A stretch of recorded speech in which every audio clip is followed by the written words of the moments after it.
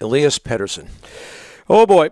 So Patrick Allvin, Donnie, yesterday said they're talking. The two sides never stop talking, even after Pettersson said in the summer he wanted to wait. Jim Rutherford and Patrick Allvin, credit to them, the lines of communication have always been open with Pat Brisson and J.P. Barry. Pettersson never once said he didn't want to re-sign in Vancouver. He needed time to figure things out, like short-term, long-term. It's a big decision in his life. He's a very calculated person, doesn't rush into things. The salary cap needs to rise. This is going to be a big contract, big number. Most people think the number will start with a 12 or high 11s. There is optimism from key people that this will get done. Canucks start.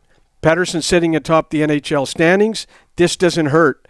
This is leaning towards a very happy ending for Pettersson and the Canucks. And the other one, he doesn't rush into decisions. Pettersson, he takes his time, very calculated. It's just a lot of optimism I've heard in the last 24 hours. Why wouldn't there be?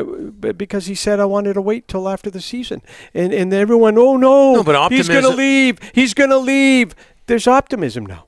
Well, there's optimism. He's going to be an RFA, not a UFA. Yeah, and plus, I don't know how wrong you can go with this guy. Yeah. Like within reason. I mean, if you're going to pay him $15 million a year, okay, there's an issue there. But I mean, he's been leading the NHL in points. Absolutely, Donnie. Absolutely, Donnie. I as of today, and things change. Negotiations go up, they go down. Sometimes they're close, sometimes they're far. As of right now, I'm just getting a lot of optimism around Pettersson.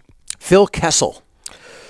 Been told the Canucks are still poking around Phil Kessel. They showed interest in the summer. The two sides talked. Kessel loved, capital letters, Loved, playing for Rick Tocchet in Arizona.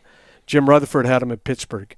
You can't. Would Kessel and Tocchet's paths crossed in Pittsburgh as well? I got to double check that. But he loved playing with them in Arizona. Rutherford had him in Pittsburgh, Donnie. No, but Tocchet was part of the coaching staff. Yeah, he would have been there too. Yeah, okay, so that's a good point. I got you there. Yeah. Okay, let me finish. You're rattled. Can't do Kessel until you clear up cap space. But I'm not saying they're going to sign him, and don't run off and say they're going to sign. Kessel Canucks have showed interest since the summer. They're still poking around there. And but you need cap. You got to get. Okay, look, nothing can happen until they get rid of Garland and Beauvillier to clear up cap space. That's the bottom line.